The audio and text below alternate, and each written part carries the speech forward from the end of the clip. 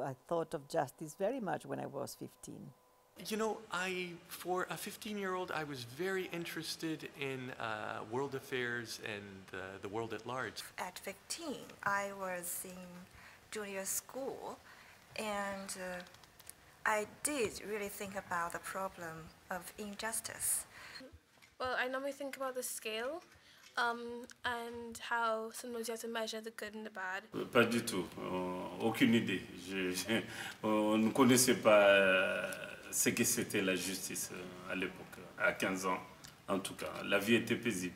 But you don't really know because it's really complicated. It could mean a lot of things. So during school hours or when I just closed, I would go with my friends to the law courts, which was not far from my school, just to watch the proceedings.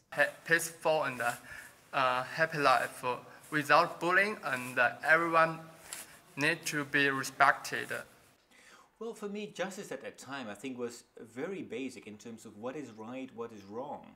No matter who you were and where you lived, you never really felt safe. So I suppose for everybody's mind, justice was first of all punishing perpetrators who were committing those crimes.